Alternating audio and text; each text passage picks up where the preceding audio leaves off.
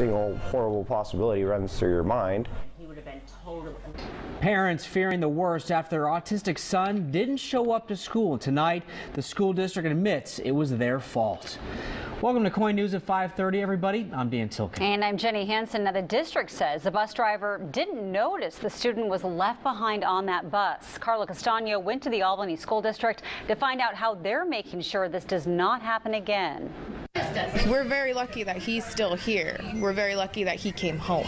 This 9-year-old's parents feared the worst when the school called, saying their son's life wasn't there. You think you might never see him again. It's very, very terrifying. The autistic third grader's parents had trusted him to the care of the school bus driver. The school is calling you and telling you, saying, we don't have your son, is he coming to school?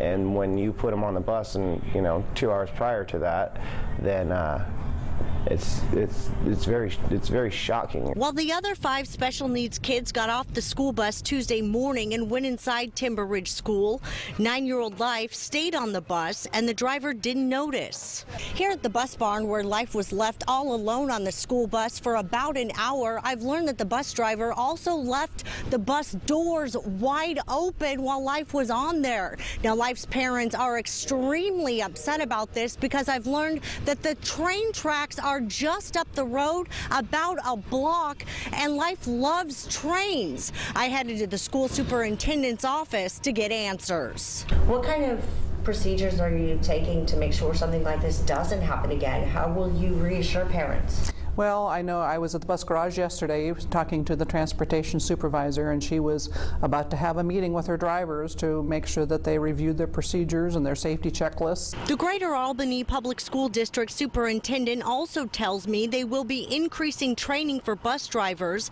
and looking into installing audible devices in the back of the buses to make sure drivers check the seats. To make sure that they have taken all those proper steps. Meanwhile, the school district is investigating and the driver is on paid administrative leave. But the boy's parents don't feel that's enough in light of what could have happened. I think when I put him on the bus that may have been the last time I ever saw him. In Albany, Carla Castano, KOIN 6 News.